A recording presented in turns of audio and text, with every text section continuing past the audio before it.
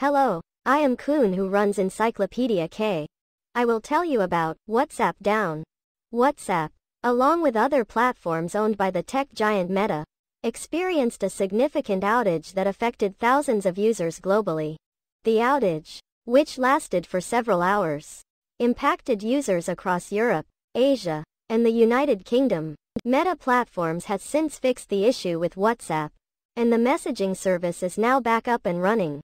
Users on Meta platforms, including Instagram and Facebook, reported access problems during the outage.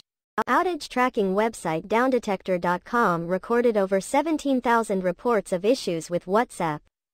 This international outage not only affected WhatsApp but also impacted other Meta business products, such as Ads Manager and the Meta Business Suite. The outage caused disruptions in services for users as they were unable to access these platforms.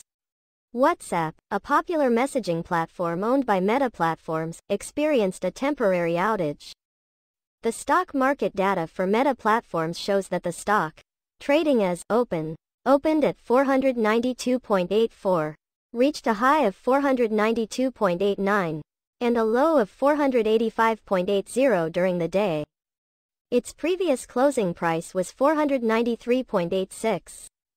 The 52-week high for the stock was 523.57 on the 8th of March 24, while the 52-week low was 197.90 on March 28, 23.